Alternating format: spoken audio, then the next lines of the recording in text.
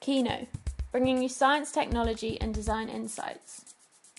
The ever-growing world of big data has already permeated and revolutionised the sporting arena in surprising ways. The Oakland A's baseball team famously used analytics to make strides in Major League Baseball, as captured in the 2011 film Moneyball, whilst NBA basketball teams are now investing heavily in the necessary technologies to understand the randomness within sports to gain an advantage over others. And it's not only happening in the US. Behind the biggest football teams in the world lies a sophisticated system of data gathering, metrics and number crunching. Success on the pitch and on the balance sheet is increasingly becoming about algorithms. The richest 20 football clubs in the world bring in combined revenues of £4.5 billion. That's $7.4 billion or 5.4 billion euros. And increasingly, data is being seen as crucial to maximising that potential income by getting the most from football's most prized investments, the players. Through a partnership with Deloitte and SAP, which specialises in handling big data for businesses, the clubs have incorporated real-time data measurements into their training schedules. The entire training area becomes accessible virtually by putting trackers on everything that's important, on the goals, on the posts. Every player gets several of them, one on each shin pad, and the ball of course has a sensor as well.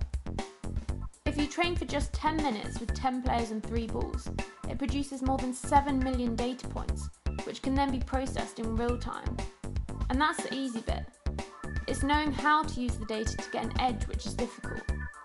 Knowing which athletes run further or occupy more of the territory is useful, but what actually translates into winning games? In this sense, using big data for sports such as baseball is vastly easier than for a sport which entails a greater level of interaction between the players, such as football or basketball. But it's not only the potential to win more games which is an attractive use of big data. Take player health and safety for instance. Particularly in high-injury sports, analysts are looking at how we use data and analytics to understand an athlete's body. Just look to the high-impact game of rugby, where players are being saved from long-lasting physical damages thanks to predictive analytics technology. Professional players across the globe have been fitted with sensors to measure and monitor intensity levels, collisions and fatigue to help predict their limit and injury risk. From all this information, coaches can determine how to alter players' training schedules.